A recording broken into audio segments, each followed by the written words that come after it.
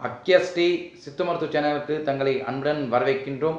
இன்றைய தொகுப்பில் நிச்சயதாமலம் செய்வது எதற்கு, திருமணத்துக்கு முன்பாக நிச்சயிக்கப்படுவது ஏன், அதற்கான அந்த காலத்தில் சொல்லப்பட்ட வழிமுறைகளும் செய்யும் முறையும் அதற்கான அறிவியல் காரணமும் இந்த பதிவில் விரிவாக பார்க்கக்குள்ளோம். அதுக்கு முன்னாடி நம்ம சேனல் எதுவரை சப்ஸ்கிரைப் பண்ணிட்டு வாங்க, கமெண்ட்ஸ் போடுங்க, ஷேர் பண்ணுங்கள், மறக்காமல் லைக் போடுங்க. சித்திரடி போட்டி சிவனடி போட்டி, அடியேன் வாக்கு ஆண்டவனாக்க அமைய இந்த தருணத்தில் வேண்டி வணங்கி நிற்கின்றேன். அக்யஸ்ரீ சித்த மருத்துவத்தின் என்னுடைய ஆராய்ச்சியின் பேரில் தொடர்ந்து மக்கள் சொல்கிற ஒரே காரணம், என்னைக்கு எனக்கும் என் கணவருக்கும் நிச்சயமாகப்பட்டதோ அன்றிலிருந்து நாங்கள் ரொம்ப கஷ்டப்படுறோம், திருமணமான நாள்லேருந்தே ரொம்ப போராட்டமாக இருக்குது அப்படின்னு சொல்கிறவங்களும் இருக்கா.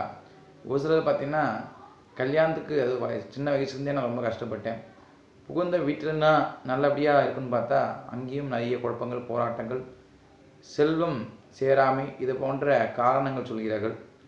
அதே மாதிரி ஒரு சிலருக்கு பார்த்திங்கன்னா எல்லா பொருத்தும் பார்த்தோம், ஆனால் பார்த்தீங்கன்னா குழந்தை இல்லை அப்படின்னு சொல்லி வரவங்களும் உண்டு. அதே மாதிரி எல்லா பொருத்தும் பார்த்து கல்யாணம் பண்ணாங்க, எங்கள் குடும்பத்தில் ஒற்றுமை இல்லை என்று சொல்லப்படுவதும் உண்டு.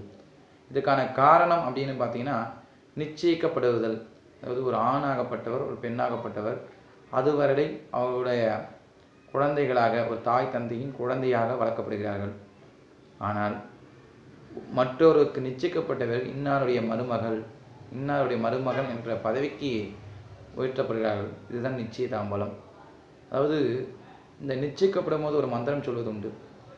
33 கோடி தேவர்களும் 4444 ரிஷிகளும் 8000 ஜீவர் ஆசிரியக்கூடிய மகான்களும் சித்தர்களையும் சாட்சியாக வைத்து, ஆகாய சாட்சா, அக்னி தேவ சாட்சா, 33 கோடி தேவ சாட்சா, 4444 ரிஷிகள் சாட்சா, அதோடு நாம் வணங்கக்கூடிய தெய்வங்களாகிய அண்ணாமலை உண்ணாமலை சாட்சா, பெருமாள் லக்ஷ்மி சாட்சியா, அதன் பிறகு இந்த சபையோர் சாட்சி, அங்கு நமக்கு நிச்சயிக்கப்படுகிற அனைத்து சபையோர் சாட்சியாகவும் புரோகிதர் சாட்சியாகவும் அக்னி சாட்சியாகவும் ஆவணம் பண்ணிட்டு இந்த மந்திரம் சொல்வது உண்டு.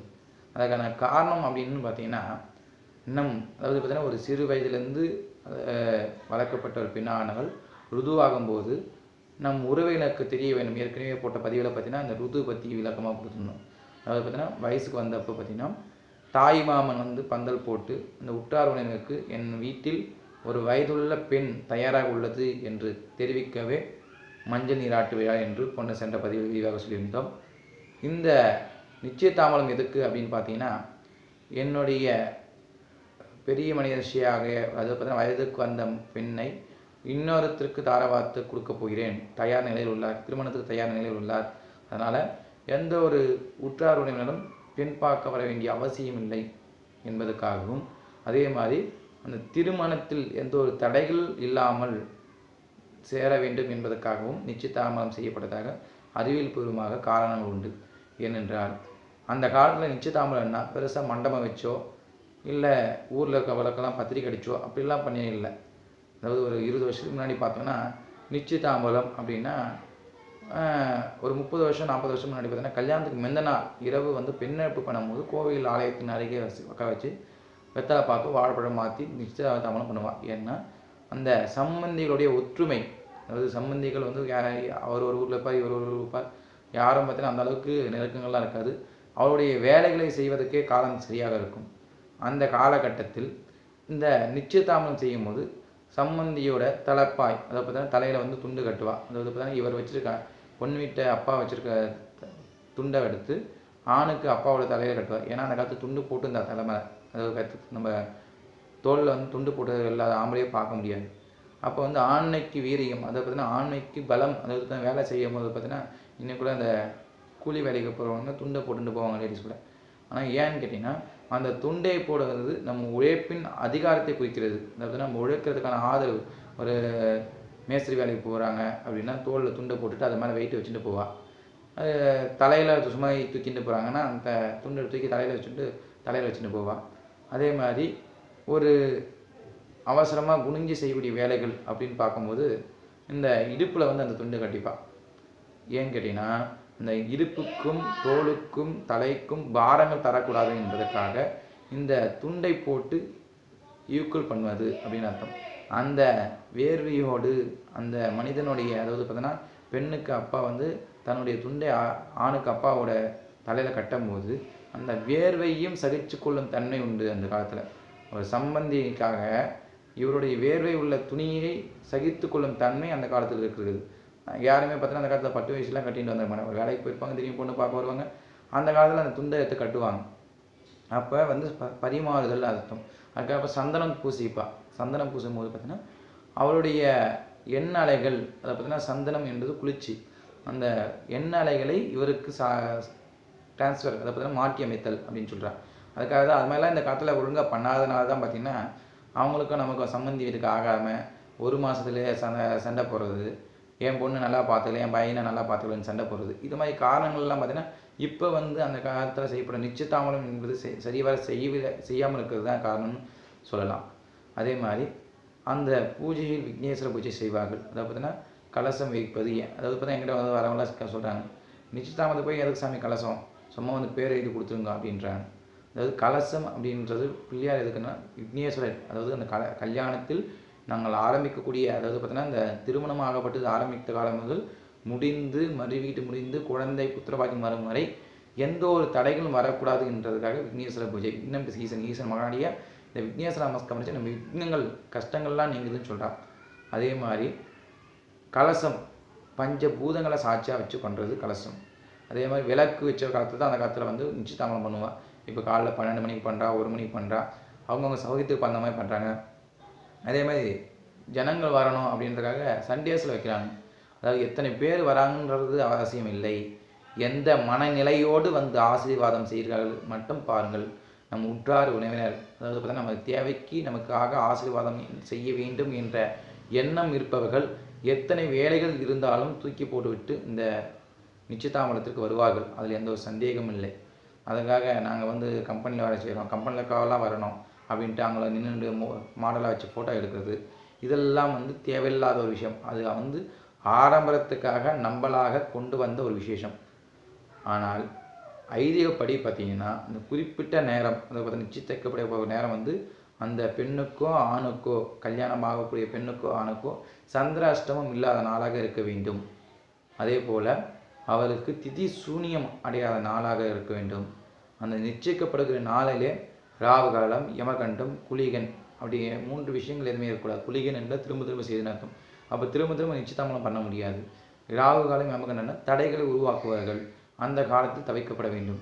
அதே மாதிரி ஞாயிற்றுக்கிழமை மத்திய நாள், ஜோதிட சாஸ்திரத்தில் திங்கட்கிழமை, புதன்கிழமை, வெள்ளிக்கிழமை, வியாழக்கிழமை போன்ற நாட்கள் சுப நாட்கள் என்றும், சனிக்கிழமை செவ்வாய்க்கிழமை அசுப நாட்கள், அதாவது ஆகாத நாட்கள் என்றும், அதாவது ஞாயிற்றுக்கிழமை மத்திய நாள் என்று தான் சொல்லப்படுகிறது, தவிர விசேஷமான நாட்கள் சொல்லப்படலை.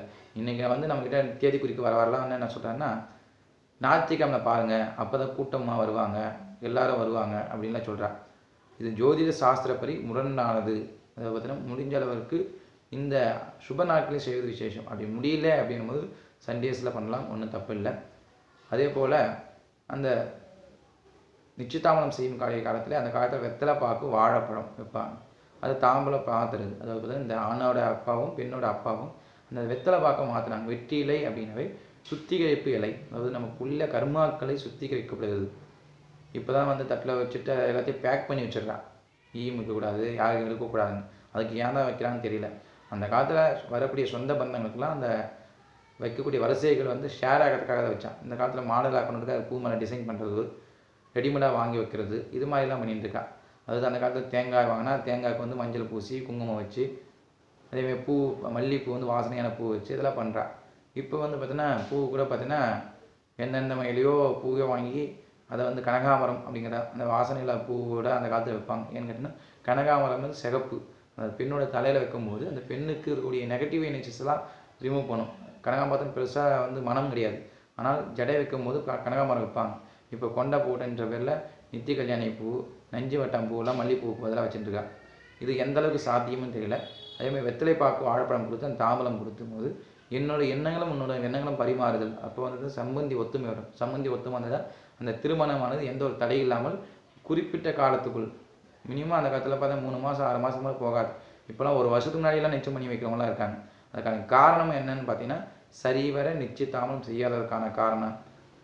அதே போல் நான் ஏற்கனவே சொன்ன மாதிரி சொல்லக்கூடிய அந்த தாம்பலம் மாற்றும் போது இன்னார் மகளாகிய இன்னாரை இன்னாருடைய மகனுக்கு திருமணம் செய்திருப்பதாக இன்னார் பேரன் இன்னார் மகன் இன்னார் என்னுடைய மகனை உங்கள் மகளுக்கு திருமணம் செய்ய வைக்க நான் சொன்ன மாதிரி ஆகாய சாட்சா அக்னி தேவி சாட்சா 33 தேவ சாட்சா 44,444 ரிஷிகள் சாட்சா 8000 ஜீவராசிகள் ஆளக்கூடிய மகான்கள் சித்தர்கள் சாட்சியா அக்னி சாட்சியா இந்த சபையோர் சாட்சி அங்கே சபையோர்களோட சாட்சியாகவும் அதே மாதிரி அதை செய்து வைக்கக்கூடிய புரோகித சாட்சியாகவும் அதே போல் அங்கு எரிகின்ற அந்த விளக்கின் சாட்சியாகவும் அண்ணாமலை உண்ணாமலை உலகத்தையே தாய்க்கு தந்தையாக இருக்கக்கூடிய அண்ணாமலை உண்ணாமலை சாட்சியாகவும் பெருமாள் லக்ஷ்மி சாட்சியாகவும் இந்த மகளை உங்களுக்கு திருமணம் செய்து வைக்க மனப்பூர்வமாக ஒப்புக்கொள்கிறேன் என்று பந்தங்களை சொல்லிட்டு பொண்ணு எனது பிள்ளை எனது அப்படின்ட்டு மாற்றி சொல்லிப்பான்.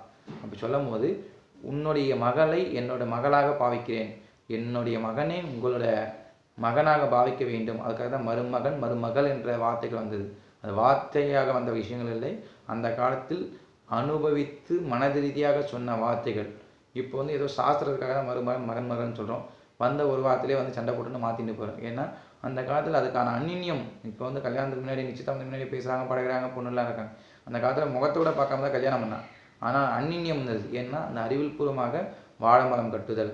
இப்போ வந்து பார்த்தா வாழை மரம் கட்டுறதுல இடம் இல்லை, நாங்கள் வாழை வீட்டில் இருக்கோன்ட்டு நம்ம நேராக போய் மண்டபத்தில் போய் வாழை மரம் கட்டுறோம், அது போதும் அப்படின்லாம் சொல்கிறான். வீட்டில் வாழை மரம் கட்டும் போது அந்த துர்தேவாதைகள் வீட்டுக்கு வராது. அதே மாதிரி அந்த நிச்சயதாமலம் பண்ணும் போது அந்த சந்தனத்தோட வாடை, மஞ்சளோட வாடை, குங்குமத்தோட வாடை, அதோட புஷ்பங்களோட வாடை வந்து அந்த பெண் மீது அந்த ஒரு நாள் ஃபுல்லாக இருக்கும். அதுக்காக தான் வீட்டுக்குள்ளே போகும்போது தேங்காய் உடைக்கணும், பூசணிக்காய் உடைக்கணும், எலுமிச்சம்பழம் உடைக்கணும்னு சொல்கிறான். இது நிறைய பேருக்கு தெரியாமல் இருக்குது. அதே மாதிரி ஆலங்கரைத்தல், சுண்ணாம்பு மஞ்சளை கலந்து அந்த கற்பூரம் ஏற்றி இறக்கும்போது சுண்ணாம்பு என்பது கால்சியம், மஞ்சள் என்பது நோய் எதிர்ப்பு சக்தியை தரக்கூடிய ஒரு சுரபி. அது மேல் கற்பூரம் என்ற பெட்ரோலியம் எய்யும் போது அந்த பெண்ணுக்குள்ள தோஷங்கள் நிமித்தி அடைகிறது.